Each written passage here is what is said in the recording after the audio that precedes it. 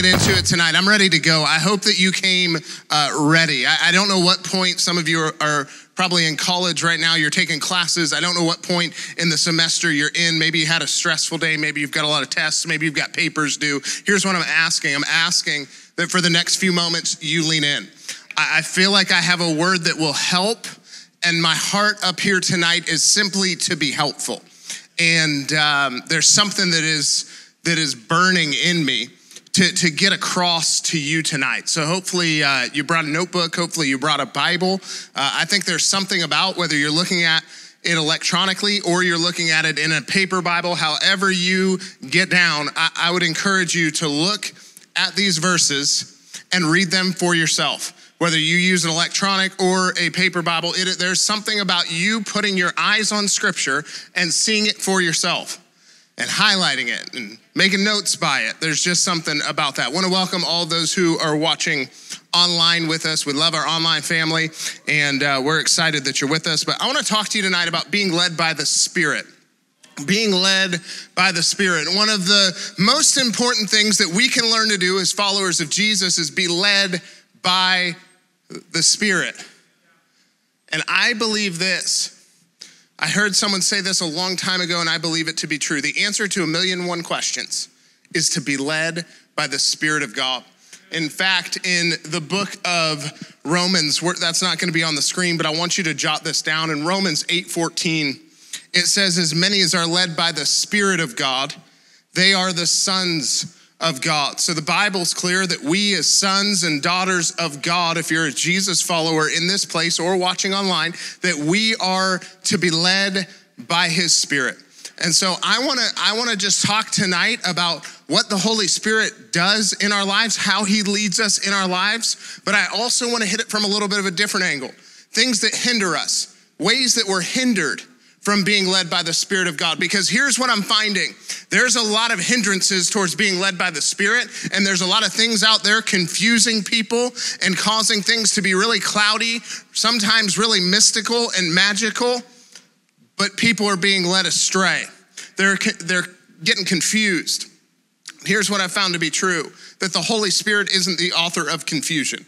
He's the author of clarity. If you're in here and you're confused, you're in the right place, because I believe that the Holy Spirit wants to bring you clarity tonight. So in John chapter 16, verse 13, we're gonna pick up there. Little backstory, in John 14, Jesus is talking with his disciples, and he basically tells them, hey, I'm gonna be leaving, but I'm gonna send you another comforter, a parakletos, one who is just like me. He's gonna remind you of things. He's gonna lead you into the truth of what I want you to do. He's gonna lead you in the way that the Father wants you to go. He's one that is just like me. Jesus actually said, it's better for you, it's expedient for you, is what he said, that I go, because I'm gonna send you this another comforter. This other comforter, this one who's just like me, who's gonna play that role in your lives. Think about this for a moment. The disciples were with Jesus, walking with him every day for like 3 years of Jesus' earthly ministry. They're with him every day. Jesus is telling those people, hey, it's actually better for you if I go, because I'm not gonna leave you helpless. I'm gonna send you another comforter. I'm gonna send you one who's just like me, and he's gonna help you, he's gonna lead you, he's gonna guide you. So then we pick up in John 16:13, it says, when the Spirit of truth comes, Jesus talking again, he will guide you into all truth. He will not speak on his own, but he'll tell you what he has heard, and he will tell you about the future. So I believe that there's 3 things that we see here in John 16:13 that the Holy Spirit does in our lives. He guides us into all truth. He speaks to you what he's heard from the Father. He's not speaking of himself. He's not speaking from himself. He's speaking what he's heard from the Father. And he shows us things to come in the future. He shows us about the future. He guides us into all truth. What truth is he guiding us into? He's guiding us into the truth of the Word of God. In fact, anytime that the Spirit of God leads you, he's always gonna lead you in the way of Scripture. He's always gonna lead you in alignment with Scripture, in obedience to Scripture. When he speaks to you what he's heard from the Father, he's not gonna give you some out there word. I've heard a lot of people get out there words and be like, the Holy Spirit was speaking through me. I have a prophecy for you. And I think, No, he's not gonna speak on his own. He's gonna say what the Father said, and he'll show you about the future. I've seen some things over the last few years of ministry that have concerned me, because here's my heart. I wanna help people. I was taught really well. I have a great foundation in being led by the Spirit growing up in this church and hearing so many people that are mentors in my life show me this and embody this and do it. They're actually led by the Spirit of God. But what I see is, I heard somebody say this a long time ago, somebody that I really respect. They said some people, they're so caught up and they're so obsessed with the spectacular that they miss out on the supernatural. And I think I know why, because sometimes we want the Spirit of God to lead us in really mystical and magical and big ways, but really here's the thing, the supernatural doesn't happen like that. The supernatural usually happens as the result of small steps of obedience that seem insignificant in a moment, but make all the difference eternally. See, I've found in my life that sometimes the things that seem mundane, it seems like an insignificant step, that God is able to do the supernatural through that step. If you want to see what it looks like in the Gospels to be led by the Spirit, look at the life of Jesus. Jesus was never doing anything that was weird. He was never doing anything that was out there. He wasn't changing directions constantly as far as the direction for his life, what he was called to do. He said, I'm here to do the will of him who sent me. And he was really clear on what that was. He knew, I'm gonna go and I'm gonna preach the gospel. I'm gonna go and I'm gonna heal the sick.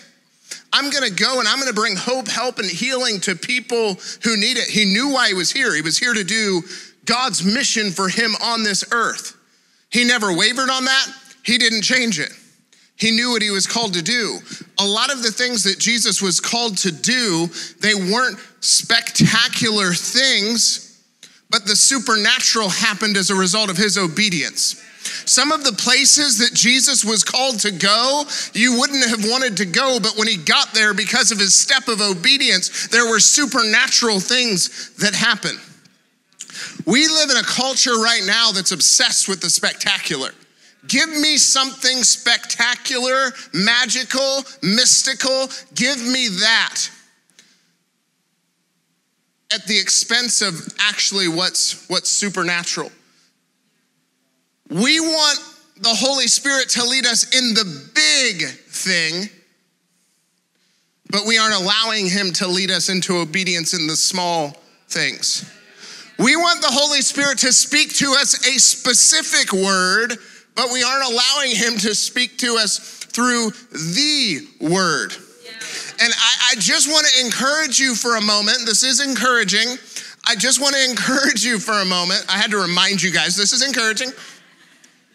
Whenever you say that, it's like, this is kind of like going to step on your toes maybe a little. Don't expect to hear from the Spirit of God in the big thing that you want to hear about when you haven't done the small things that he's already asked you to do. Don't expect to. And I don't say that to be mean, but I say that because it's so true. We want God to lead us, God to appear to us. God, give me your plan for my life. It's like you haven't even taken the steps that I've already called you to take.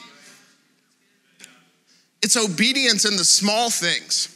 I've found that in my life, it's been obedience in a series of small things that then has led me.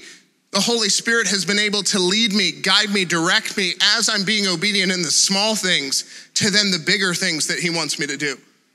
And usually the things that happen that people are like, oh, that's cool. It happened because of small obedience that most people wouldn't have responded to.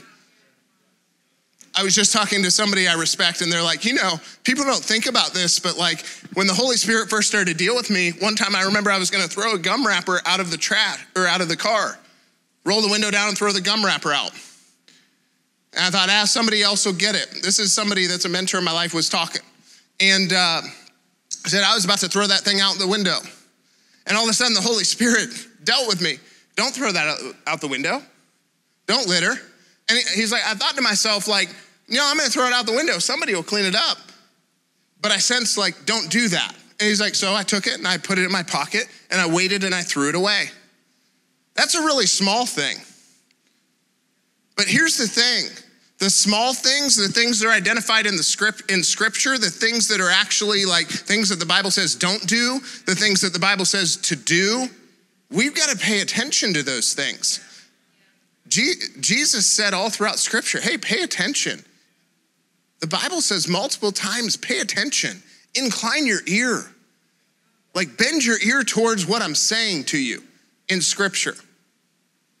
Because we have to have a sensitivity to scripture. Here's what happens. When we aren't obedient in the small things, what happens is we sever our conscience and we become desensitized in the small things. And if you aren't faithful in the small things, God can't lead you the way he wants to in the big things. He needs your obedience in the small things. He needs your faithfulness in the small things. I want to speak to this for just a moment because there's been an obsession with the spectacular. There's been this obsession with the spectacular. And one of the things that there's an obsession about is people want a word for them. And if we're not careful, we can have prophecy out of its proper place. And before you throw your spiritual fruit at me, let me explain myself. Prophecy, in the Old Testament, prophecy was 100% necessary. You had to hear from the prophet of God the word of the Lord for you. New Testament, Jesus sent us the Holy Spirit. So when we accept the free gift of salvation, the Holy Spirit comes to live on the inside of us. He quickens us. He reminds us of what God is saying to us or has said to us. And then he leads us into what God has for us in the future. We can hear from the Holy Spirit, but we've got to be clear to hear.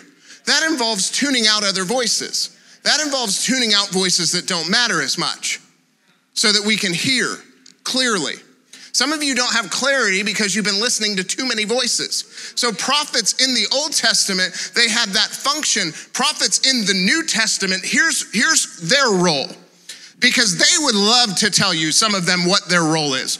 And any prophet that doesn't say this, that doesn't give this disclaimer, just throw it out the window.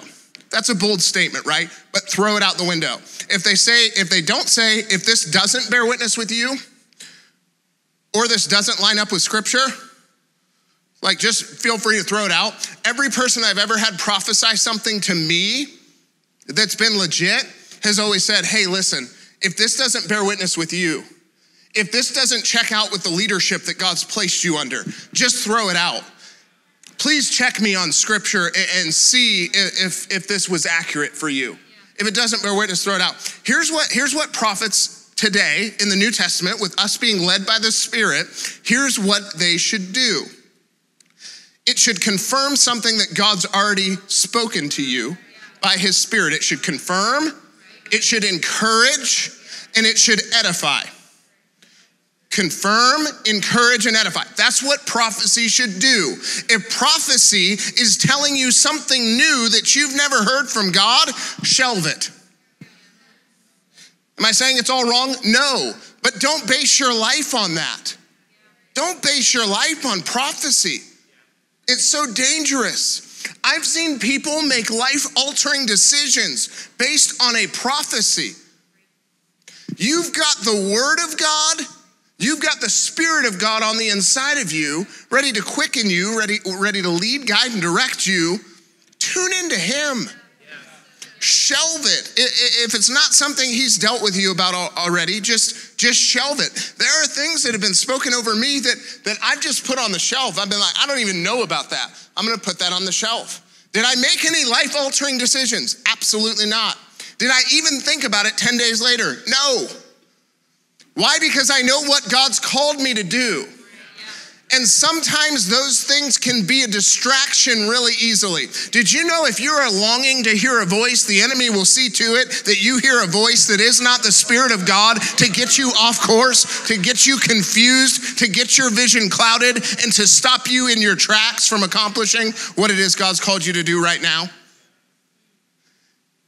If the enemy can't get you to compromise, he'll get you confused. He wants you to either compromise, some of you are like, got me, It's okay. The Bible says, confess your sins. He's faithful and just to forgive you of your sins and cleanse you. Aren't you thankful? Aren't you thankful for that?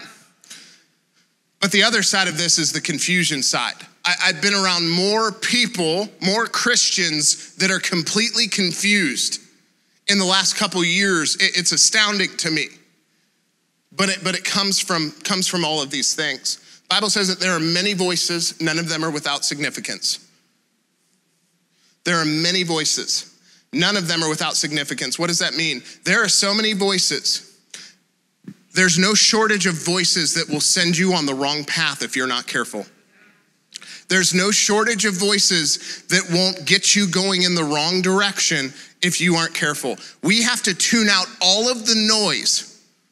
We have to tune out all of the noise. We have to create space for God, His Word, and the Holy Spirit to speak to us. He wants to speak to you. He wants to lead you. He wants to guide you. It might not look spectacular, but I guarantee it'll give you a small step.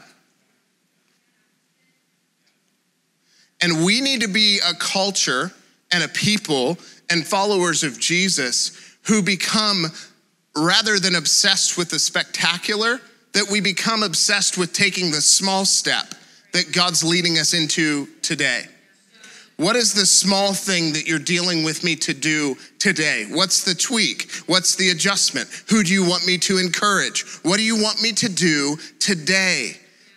Because a pattern of living a life led by the Spirit in the small things will help you to identify if He's trying to lead you in the big things. The problem is we want to not be led by the Spirit in anything else, but then lead me in the big thing. Lead me in the big thing. And we don't even know the Holy Spirit when He's speaking to us because we've been severed and desensitized to what He's saying in the small things. I'm telling you, if we create a pattern in our lives, if you will create a pattern in your lives of creating space and sensitivity to the Holy Spirit in the small things, it will open you up and make you receptive to when He tells you the big things. It's a series of small things. Not just the big thing. I don't want to go too far into that, but here's the thing about the Holy Spirit. The Holy Spirit leads you by an inward witness. I've never heard an audible voice being led by the Spirit, but I have felt an inward witness. What do I mean by that? You just have a knowing on the inside. You have a knowing on the inside. And if you haven't been in the Word and you've had other voices being stronger in your life, don't just trust you. Make sure that you've built yourself up. See, we feed our flesh all week long, and then we expect to hear and live out of the Spirit, and it just doesn't happen that way. And I don't say that to be talked down to you. I'm just saying, like, when we're hearing so many other things that are depleting our spirit, no wonder we can't actually hear the Holy Spirit, be sensitive to the Holy Spirit, because we become desensitized. Can I say that? If you listen to certain music and you get a little scratch, you might be doing better than you think. If you can't indulge in certain things without getting a little scratch on the inside, you might be doing better than you think. If you can't engage with certain people without being like, I shouldn't be here, I shouldn't be in this place, you might be doing better than you think. Let's not mistake standards, godly character with religion. The enemy would love to blur those lines for you too. Anything that creates a boundary, it's religion. Can I tell you, relationship will cause you to go way further than religion ever will. I don't love my wife. My wife doesn't love me because she has to. Thank God. She loves me because she wants to. And I didn't even have to write a rule book for it. She just does things because she loves me. And I don't have to, think about it. Your relationship with God, we are the bride of Christ. We don't do this because we have to, because we have a list of rules and regulations. We do this because we get to, because He first loved us, because He found us, because He saved us, because He raised us, because He put our feet on solid ground. That is why we do what we do. And grace has never lowered the standard. Grace raises the standard. It's a gentle tugging on your heart. That's how the Holy Spirit works. It's how he moves. It's a gentle tugging. It's an inward witness. You know that you have peace. And if not, you have a check. It's subtle. It's not something that he's not going to overpower. The Holy Spirit is a gentleman. He has to be invited. When's the last time you invited the Holy Spirit into your decision making? So I want to talk about, before I go too long on all of that, which I already have, I want to talk about 4 things that hinder us. 4 things that hinder us from being led by the Spirit. I don't want to be a person who is caught up in the spectacular and misses the supernatural. I want to be willing to pay attention to the small things daily that the Holy Spirit's dealing with me about that lead to the big things.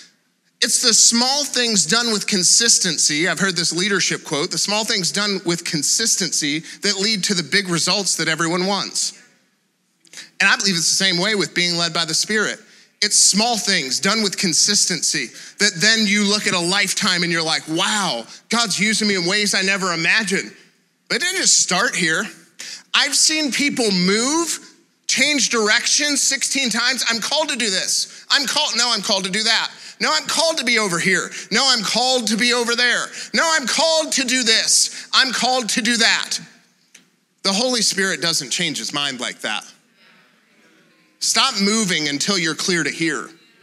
Devote yourself to a devotion life and quit making moves. Start being obedient to Scripture. It's easier for God to steer a moving car than a stagnant, stationary, parked car. So as you're moving, as you're doing what you know to do, God will lead you and guide you and steer you into things while you're doing what he's already asked you to do in his word. And I know I keep circling that, but I just feel like in this place, somebody needs to get that tonight.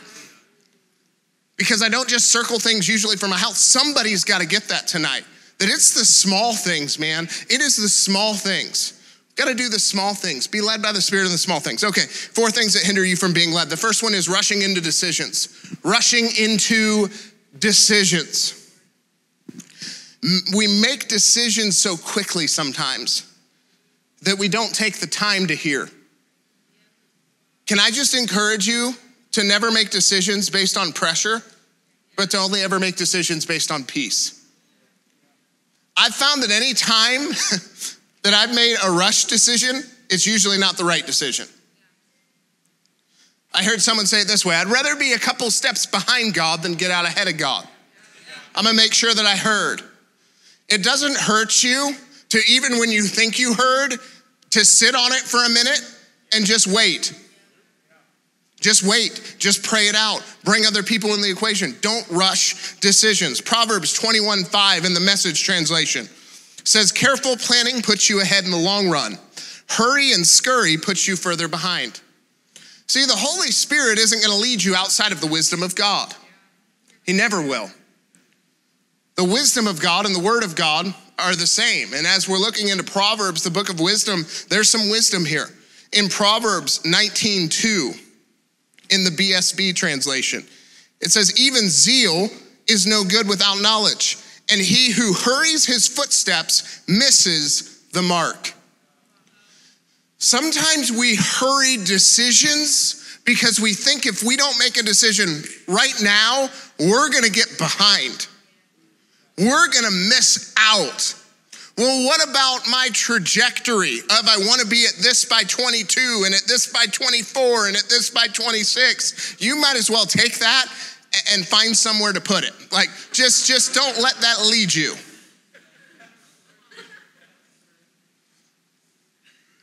Don't let it lead you.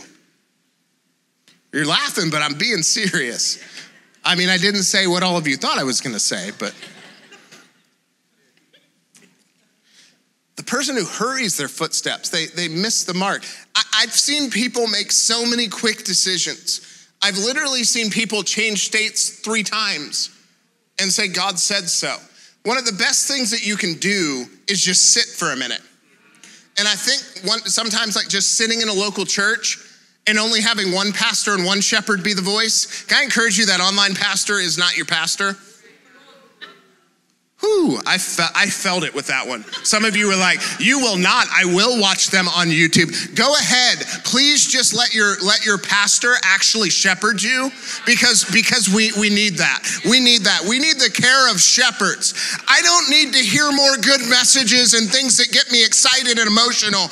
We need more shepherds. We need more pastors that actually care for the flock, that actually will be in it with the sheep, that aren't about a YouTube platform, that aren't about all of that stuff. We need pastors with pastors' hearts. We need them. We need them.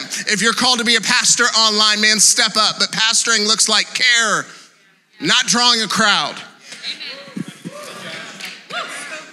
I've seen people switch states 3 times, literally in the course of 6 months, because God led them there. The problem with that was every time they saw resistance or a challenge or anything like that, they assumed it wasn't God and they fled the scene. Don't assume because you face challenges that are challenges against your flesh that could create character that the Holy Spirit didn't lead you into that place. The Holy Spirit may have led you there, and if you keep moving, you're gonna keep facing the same thing because wherever you go, and that's what this person found. They moved 3 different states in 6 months, and everywhere they went, go figure, the same things accompanied them where they went. It didn't change with location. It didn't change with church. They didn't get the opportunity where they thought they were going to. But all of that could have been avoided. I saw this person, they were here, they were making progress. They were starting to live out God's plan for their life. They were starting to take steps towards being a follower of Jesus. And all of a sudden, they're all over the map to the point where I can't even keep up with them. I have no idea what state they live in now. No idea. No idea. I just know they haven't made any progress. They haven't made any progress. Why? Because progress happens planted in a local church. It's not my idea, it's God's idea. Some people, when you talk about church, of course you're gonna talk about church. You're a pastor. If I weren't a pastor, if I were a business leader, I would get up here and tell you about the importance of church. We have business leaders in our church that will tell you about the importance of church. Anyways, don't be in a hurry. See, careful planning puts you ahead. But hurry and scurry puts you further behind. What you think can actually put you ahead by your hustle can actually put you behind. That's why the Bible says to humble yourself under the mighty hand of God, and he'll exalt you in due time. Due time isn't always when you want it to be. Due time isn't always when you think it should be. But due time always comes when God says you're ready.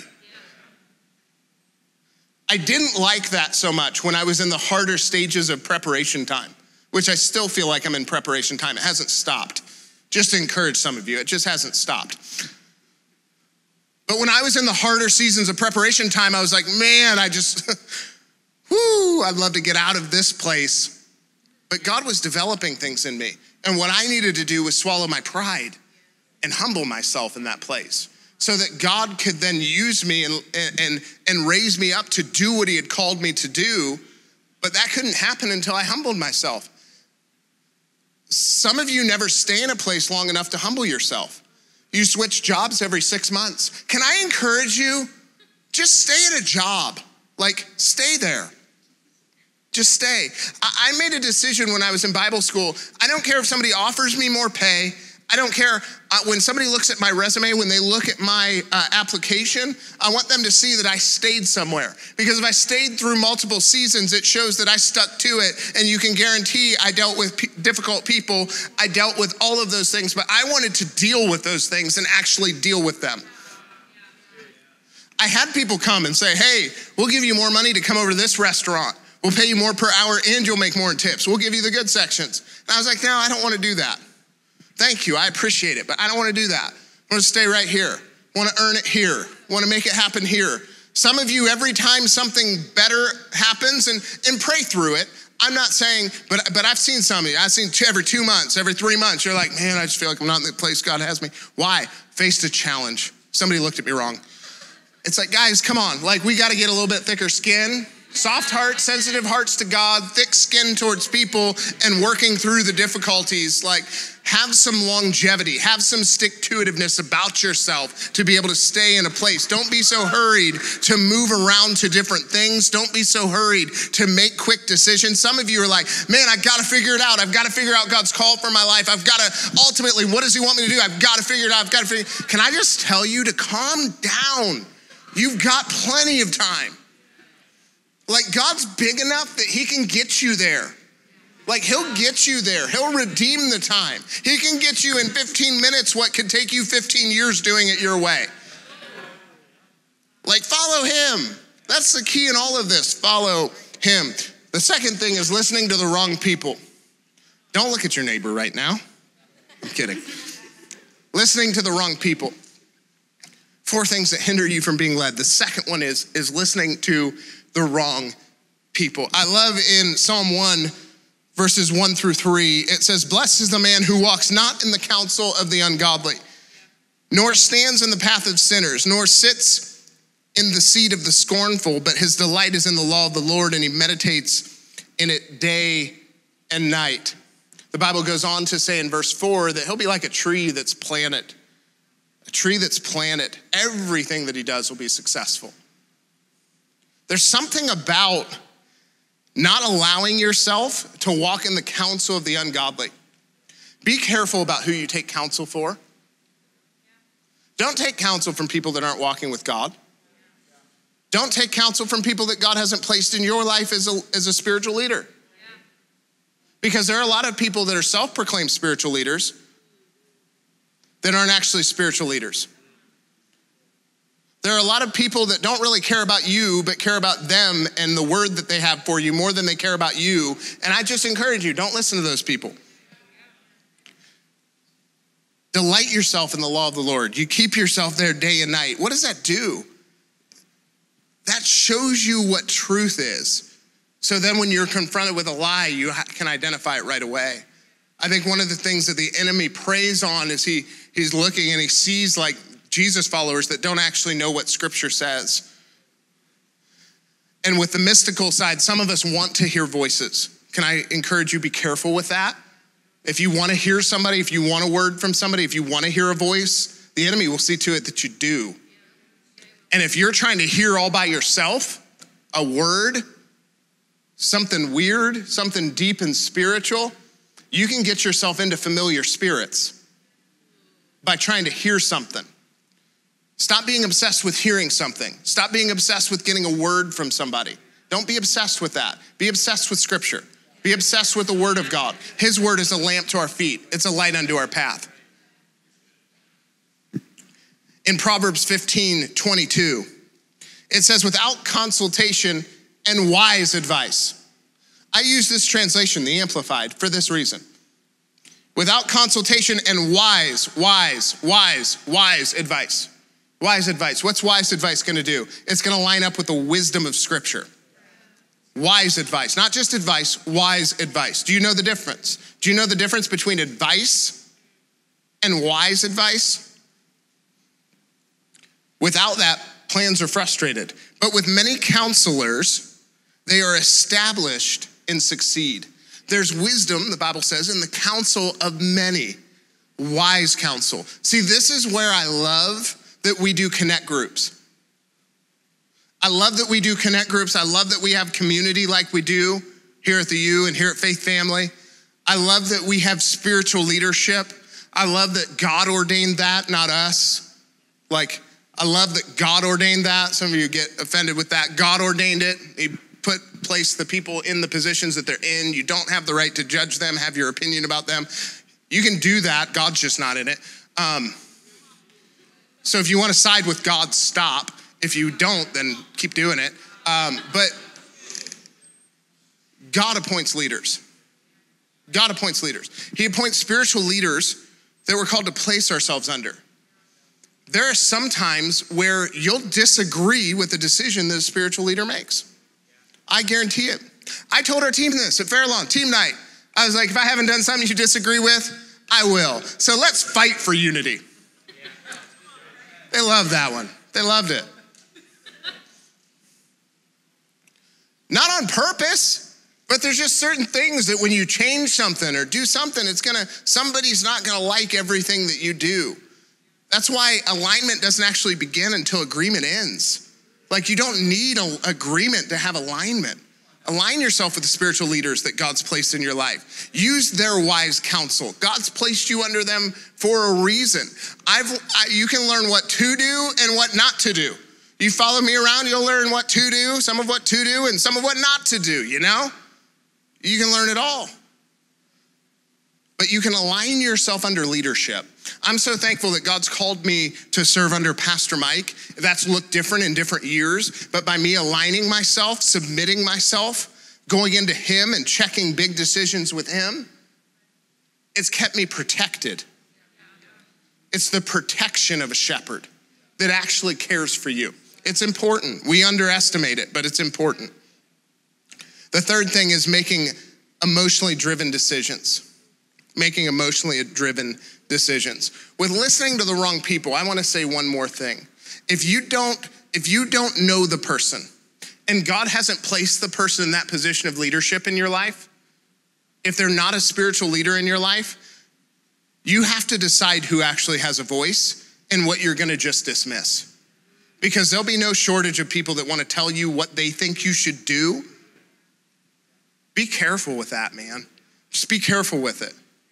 As many are led by the Spirit of God. We've got to be led by the Spirit. And sometimes what a leader says will bear witness with our spirit. Sometimes we're listening to outside voices because we start to respect people outside that seem to have a gift, that seem to have charisma. We're attracted. Oh man, you're going to talk about the spectacular. Like, we are attracted to charisma like crazy. You got a little bit of charisma. You got a little bit of a gift. You can preach a little bit. Woo. Making emotionally driven decisions. 1 John 2:15-17 says, do not love the world or the things in this world. You're like, how did you get to this? I don't know. If anyone loves the world, the love of the Father is not in him. For all that is in the world, the lust of the flesh, the lust of the eyes, and the pride of life is not of the Father, but is of the world. And the world is passing away in the lust of it, but he who does the will of God abides forever. That's a shouter. The Message translation says it this way. Don't love the world's ways. Don't love the world's goods. Love of the world squeezes out love for the Father. Practically everything that goes on in the world, wanting your own way, wanting everything for yourself, wanting to appear important has nothing to do with the Father. It just isolates you from him. The world and all of its wanting is on the way out. But whoever does what God wants is set for eternity. There's something about this passage of scripture because it talks about the lust of the eyes. It talks about the lust of the flesh. And we immediately take that and think that we're talking about like the sexual side of things. You probably heard purity messages, which, you know, we teach those here at THEU and everybody loves those weeks. It's great. And if there's a week that I feel like everybody is like just giving me dirty looks, it's that week. I have some of you guys, like, I forgive you, but you mean mug me during that talk. I'm just gonna say, you're looking at me like, why are you calling me out right now? Like, I got a good thing going. And it's just like, okay, fine, whatever. Lust of the eyes, lust of the flesh. Pause there for a minute. Lust of the flesh. Lust is just an uncontrollable desire. So you can have a lust of the eyes towards material things. You can have a lust of the eyes towards coveting something that someone else has. You can have a lust of the eyes towards material, where you want to get, what you want your life to look like, what you're seeing on social media. You can have uncontrollable desires based on that cause you to live out a certain way or act a certain way. That can be a lust of the eyes. A lust of the flesh is anything that fulfills an uncontrollable desire that can fill and fulfill that compulsion of your flesh. So it could be success, It could be material things. It could be status. It could be being an influencer. It could be any of those things. And it says the pride of life. I love the way the Message translation says. Wanting to appear important, wanting everything for yourself. See, the way you can tell if something's of you or of God is if it only affects you, it's probably just you. If it would affect and benefit other people, then that dream is probably from God. Wanting everything for yourself, wanting to appear important. We're honest. If we all just like take a moment and are honest, we probably put too much stock in wanting to be important and wanting people to think we're important and wanting and wanting and wanting. And we allow our wanting for success, for status, for affirmation, for the ability to buy things, for materialistic things, for influence. We want.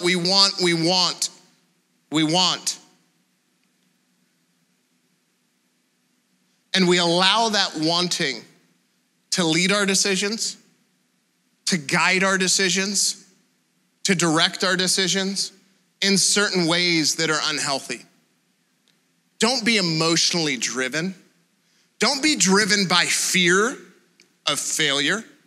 Don't be driven by fear of not fitting in. Don't be driven or led by fear of things not working out. Don't be led by fear of not having any influence.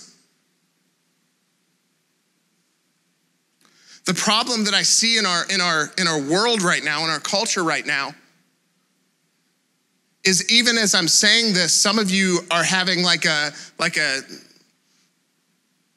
there's this tug of war going on.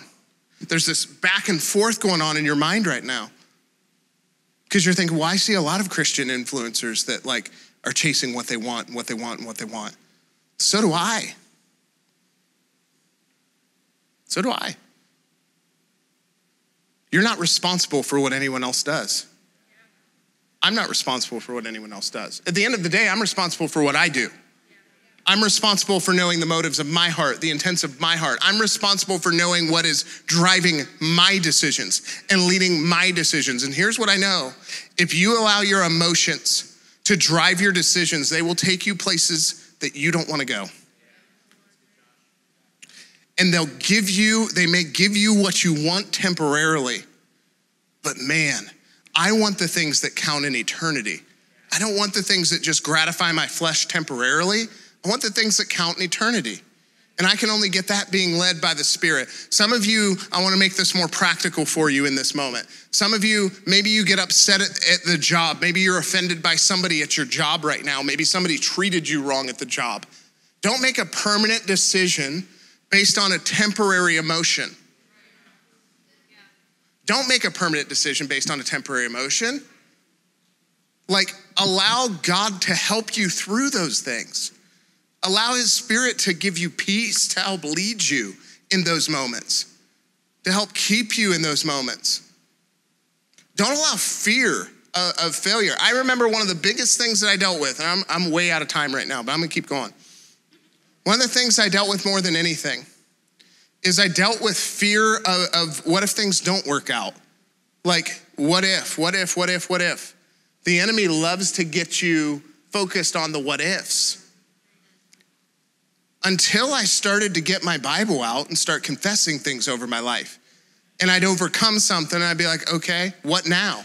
Like I started to get a chip on my shoulder. Like, okay, I answered your what if, so what now? What do you have now? Let's go. I wasn't gonna allow the what ifs to change my direction.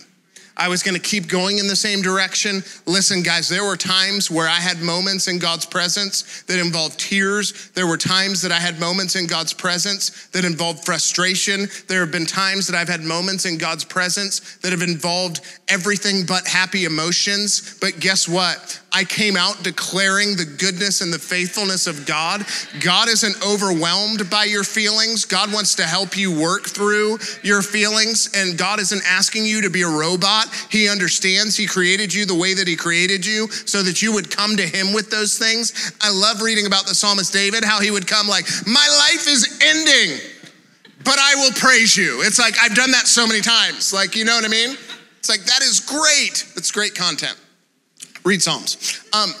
But no, honestly, don't allow your emotions to drive your decisions. I think there's something about that wanting that can keep leading us. I know people that are driven by the dollar. And I just think, what a cheap thing to live for. Like, what happens once you get it? Sometimes I think that some people that want to be really, really, really, really rich, I think the best thing that could happen is that they could get all that money and they would realize it won't fulfill you. There's nothing that will fulfill you like doing the will of God for your life. There's nothing that will fulfill you like doing things his way. Whoever does what God wants is set for eternity. I want to be set for eternity. I don't really, the temporal things, God said, if I seek him first, seek his kingdom, seek his righteousness, his way of doing and being right, that all of the things that the world chases after, all the things that the world wants, all the things that the world spends all of its energy to get, that all of those things will be added to me if I seek him first.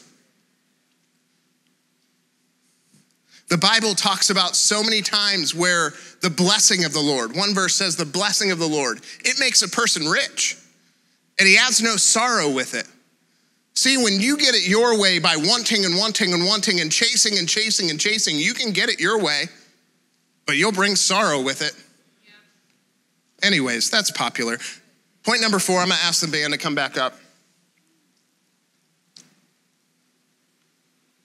I know that there are so many influencers in our world. I read a quote that I thought was so good.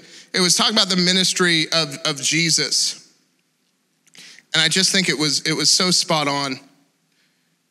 It said there's absolutely nothing in the Gospels that would remotely suggest Jesus was trying to prove himself or gain significance and approval from others. Jesus was many things, but he was never a performer. I thought that was so good when it comes to some of the things that we're led by, some of the emotions that we're led by, fear of not fitting in, fear of people not approving of us, fear of just needing to have that affirmation and that approval and maybe not getting it from certain people. This sure doesn't sound like the social media society that we live in. And I wonder if Jesus would be completely different than what we think he would be like. And that may ruin a lot of your theology, but we'll go to point number 4 now. Not willing to hear what God has to say. Not willing to hear what God has to say. Not willing to hear what God has to say. For some of us in this room, maybe we don't want to hear what God has to say. And I think for most of you, you're here because you want to, but for some of you, I'm talking and you're like, man, I don't really want to hear what God has to say, because I'm nervous if I did hear what God had to say, that he would tell me something that I don't want to hear, and then I would be responsible to do that. So I'd rather just not hear. And I just want to encourage you, I've been there before. I've been where you're at. There was a season in my life where I did not want to hear what God had to say to me because I knew that he was gonna call me into ministry. I did not want to go into ministry. There wasn't even a small part of me at that time that wanted to go into ministry. I didn't want to. I wanted to go into business, and I didn't want to go into ministry. But every time, literally every time I would lift my hands, get into the presence of God, he's starting to deal with my heart. And so I remember literally, I'm standing in a service, Pastor Noah Nickel was speaking, and he went back into a worship time. During worship time, I started to lift my hands. He was talking about, for such a time as this, you've been called, step up and take your place. I remember I lifted my hands and God started dealing with me. I put my hands back down. I was like, doing that. God dealt with me the whole time, hands up or down. God was just dealing with me. And finally, I was just like, okay, I'll do whatever you want me to do. I'll go wherever you want me to go. I'll do whatever you want me to do. I just want to please you. I had that moment with God in his presence. The crazy thing is the next few years of that journey would look like God completely transforming my heart towards people, towards ministry, to the point where now I can't imagine doing anything else. Then I couldn't imagine. When he first called me, I'm like, I cannot imagine doing ministry. For some of you, you've been tuning out the voice of God. You've been tuning out being led by the Spirit because you're nervous he might tell you that you may not need to be in the relationship that you're in. You're nervous that he might tell you that maybe you don't need to keep doing the thing that you're doing, but maybe you need to reroute. Some of you don't want to hear him because you're nervous they'll tell you to keep doing the same thing, and you want so desperately to move from it. Some of you, he's going to tell you that relationship, it's holding you back. It's pulling you down. It's causing you to compromise. You've got to give it up. You've got to surrender it. For some of you, you think that God is going to call you to do the last thing that you feel like you'd ever want to do. And for those of you who maybe are in this place and maybe you've been kind of putting up that wall with God, man, I believe tonight's that night that he wants to break through that wall. He wants you to go ahead and let that wall down. He wants you to go ahead and open up your hands to him, open-handed. Open up your heart to him with an open heart and allow him to do work in you. Allow him to speak to you clearly. Allow him to direct you clearly. Some of you, you've been misguided. You've been allowing other voices in. And I believe he wants to speak clarity. He wants to give you clarity tonight. Hey, you're where you're supposed to be. Keep saying, there's somebody in here, you're about to make a move. God was never in that move. And tonight, he's gonna deal with your heart, and you're gonna have that opportunity to override it or to go forward with it because it's what you wanna do. It seems better to you. There's a way that seems right to man. But man, it's God's way. It's God's way. It's God's way that leads to success. Jesus said before he went into a grouping of parables in Matthew 13, he said, anyone with ears to hear should listen and understand. I mentioned at the beginning of this message that the Bible says over and over, incline your ear, listen, pay attention. I believe that this next moment in the presence of God is gonna be about doing that. It's gonna be about getting quiet. It's gonna be about tuning everything out. Some of you are hungry right now. You're gonna tune out your feelings, your emotions, and you're gonna tune into God. You're gonna press in this moment. You're gonna forget about who's to your right and to your left, and you're gonna tune into God in this next moment. Everything you do in this life, everything God calls you to do, it's a test. It's a test of your obedience. It's a test to see if you'll be faithful. It's a test to see if you'll say yes. And I guarantee you, if you'll say yes and you'll create a pattern of saying yes to God in the small things, you'll see him do supernatural things through you. Some of that might look like inviting a coworker to church and they get saved. I can't think of a greater miracle, but we gloss over those ones. Some of you, it might be speaking a word of encouragement to somebody. It might seem small, but man, in eternity, it matters big. So if you'd stand to your feet, I want to just take a moment. I asked the band tonight to do something a little different. I asked them to just play music. So they're just going to play. What I want you to do is I want you to take a moment between you and God. Say, Holy Spirit, I'm listening. I'm asking you to give me clarity. Maybe you have something specific in this moment that you need clarity on. I want you to ask him. The Bible says, anybody who lacks wisdom, let him ask. I want you to ask him for wisdom. I want you to ask him for clarity in that. If you don't have anything specific, just be like, Holy Spirit, I ask you, lead me, guide me in this moment. What's on your heart for me to do in this moment? I open my heart, I open myself up to you. A great question to ask yourself in this moment is, what is the worst thing God could ask me to do? And am I willing to do it? Am I willing to do it? Am I willing to do whatever he asks me to do? As we stay in an attitude of worship, I want you all to just put your hands out like this. Just put your hands out like this, open-handed to God. Father, tonight, we're open-handed. We open our hearts to what you have for us. Holy Spirit, we ask you in these next moments in your presence to speak to us, to give us clarity. God, I lift up those who have been confused in the room.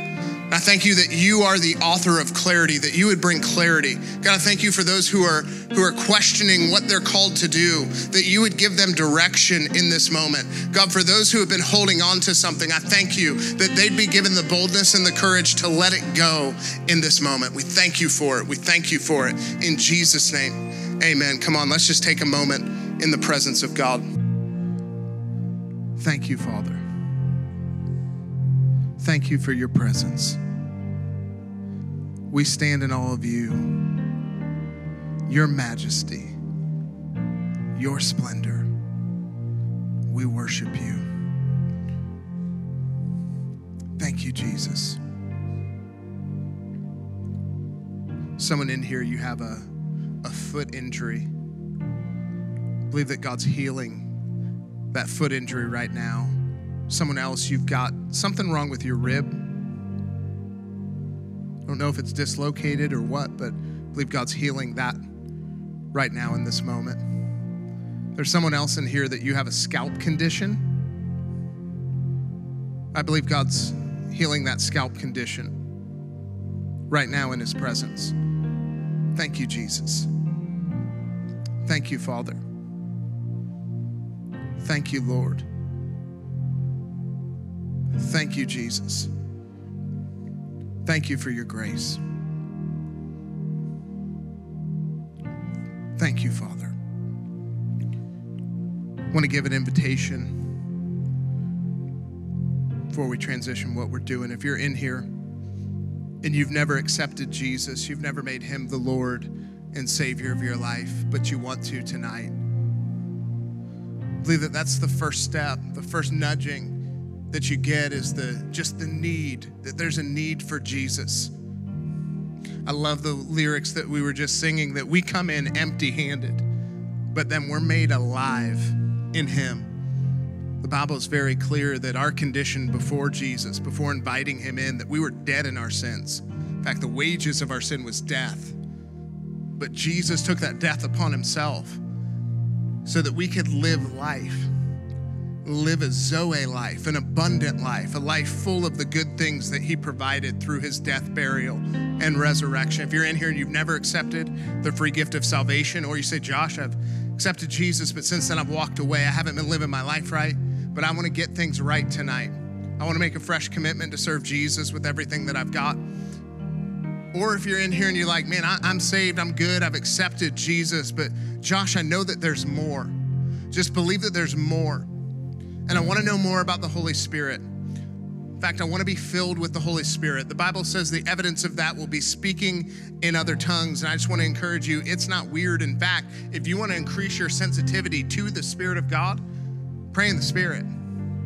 When you pray in the Spirit, you edify yourself. When you pray in the Spirit, you give thanks to God. When you pray in the Spirit, you increase your sensitivity. When you pray in the Spirit, you actually pray out secrets and mysteries, the Bible says. It's a prayer language between you and God. The enemy cannot understand it. It's some of the most effective praying that we could do.